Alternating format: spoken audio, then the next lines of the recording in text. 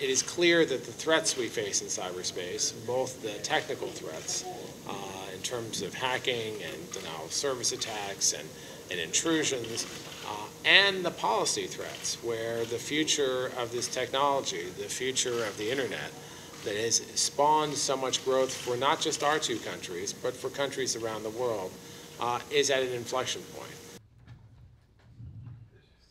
My name is Kimi Nakamura, Senior Coordinator for U.S.-Japan Security Affairs, Minister of Foreign Affairs. Very nice to meet you.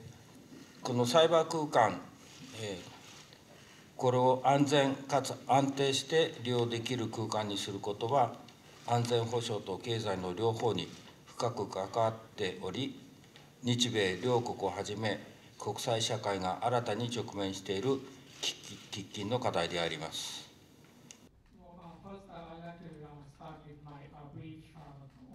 There are many countries who have not thought through these issues to the extent that Japan and the U.S. have, and they are on the fence on a lot of these issues. And I think it's important for us to work together to engage them.